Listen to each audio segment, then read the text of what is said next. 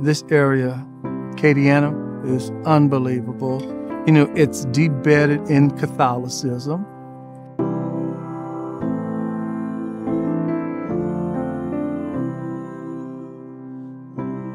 Within our diocese, we have 36 predominantly Black churches.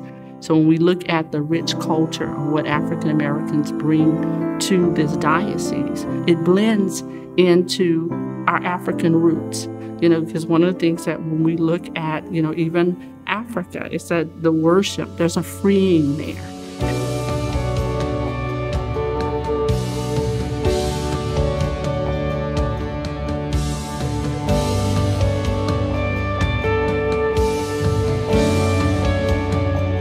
One common phrase that you will hear Black people say is that we went to church.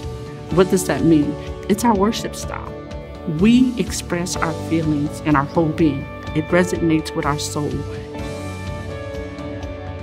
What I'm really enjoying about the Catholic Church is when you have an ensemble like that, often I'm playing just a piano, but when the drummer comes in and he starts his little thing, it lifts it up a whole nother level. Put a bass guitar, boom, boom, boom, boom, boom. Then you put an organ or a saxophonist and a lead guitar, you're having church.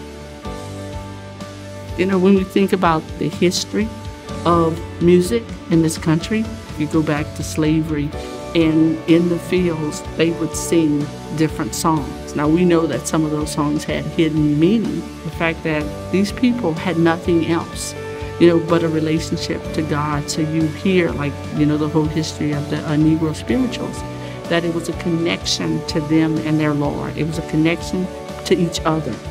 And even, you know, after a day's work that, you know, we see pictures of them, or we were told stories as young girls of them sitting on a porch, someone having a banjo or drums.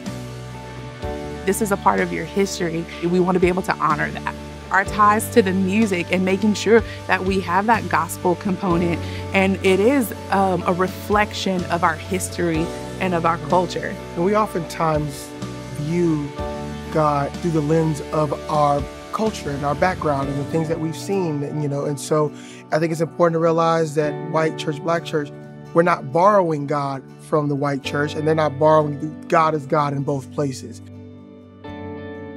We are building vibrant, transformative communities simply by being the face of Christ, reaching out to our brothers and sisters who do not have the means.